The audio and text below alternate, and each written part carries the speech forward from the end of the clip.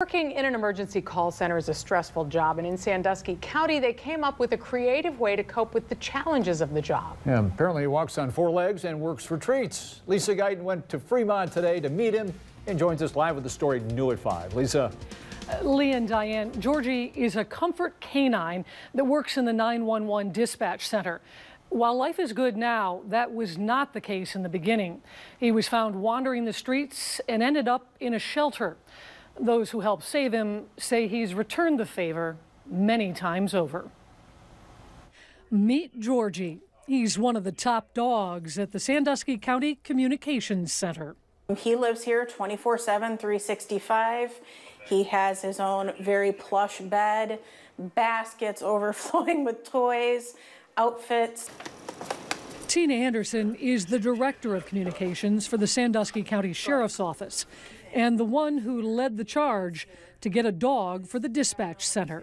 I have always found great comfort in the companionship of animals, just like many people, but a lot of times that's not something we can take to work with us. Georgie's time in the shelter led him to a special training program and eventually his new life.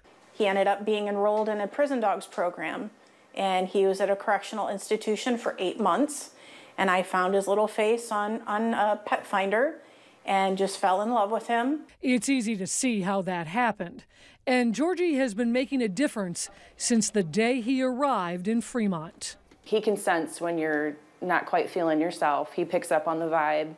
Katie Schwartz is the assistant supervisor of the center. If he wants your attention, he sits behind you and just gives you that side eye, and then he'll get his little woof going, and it's so funny. Katie loves watching Georgie at work.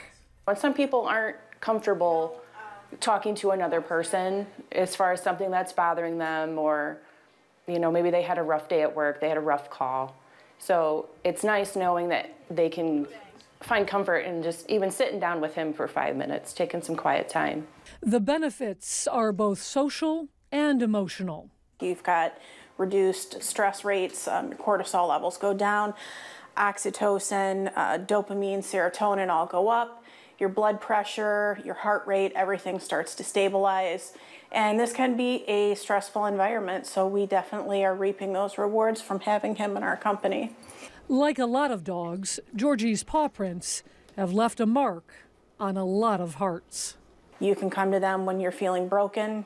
You can come to them when you don't see anything bright going on in your world, and they will give you their whole heart. They will give you everything that they have, and sometimes we need more of that in the world. We sure do. Georgie will celebrate his 1-year anniversary at the Communications Center in August.